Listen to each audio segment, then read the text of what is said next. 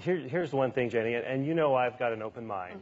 But you know, back in 1983, back in the 90s, you know, we did have children dying every week of meningitis, and you know, I remember doing rounds with my dad, and almost every day he'd need to go to the hospital and take care of a child that had some sort of vaccine-preventable illness.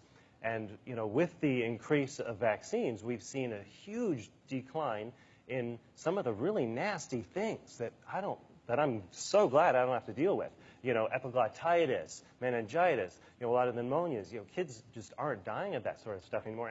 And as a pediatrician, that's the last thing I want to see is for people to stop vaccinating, because we'll start seeing kids die of polio again. Okay, let me tell you this.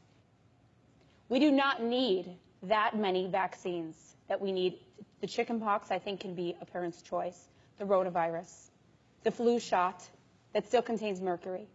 JB, hepatitis B, go ahead. Wait, the devil is always in the details, and one of the problems with vaccines is they've been so great that people overly generalize about them as if they're only great. We looked at other first world countries. We're 34th in under 5 mortality behind such luminaries as Cuba and Slovenia.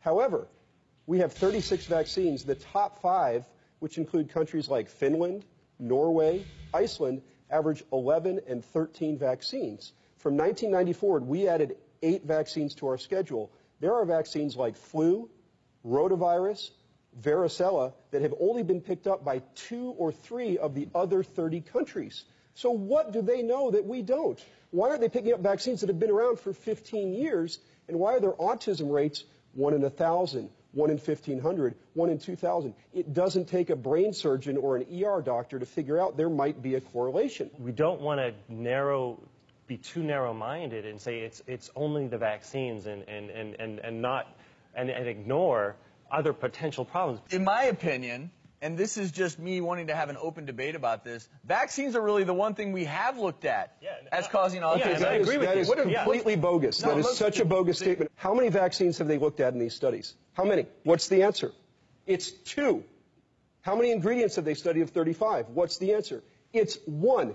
You've looked at 2 of 36 shots and 1 of 35 vaccines, and you're going to stand on the stage and say that vaccines and autism are unrelated? It is the most bogus tobacco science. It's a smokescreen, and anybody who takes the time to read it would agree. I'm so sick of doctors who don't read the studies, who don't know the details, sitting here telling parents and reassuring them that vaccines don't cause autism. It is irresponsible. And this is the biggest problem, and the reason that doctors in this country are frustrated. Read the because, science. Listen, all you're doing is you're antagonizing a medical community that wants to help these kids. You haven't done the research. You're antagonizing me. You're antagonizing Dr. Sears. Why would you do that?